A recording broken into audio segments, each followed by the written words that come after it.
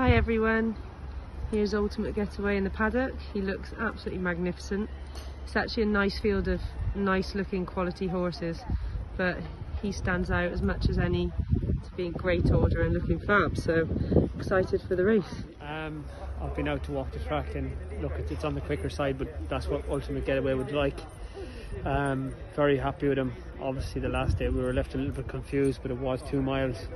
The second horse that ran that race that day has come out and bolted up since. Look, we're very happy with him. It's 2 mile 5, just going to get a lead, and I'm really excited about it, so very best of luck.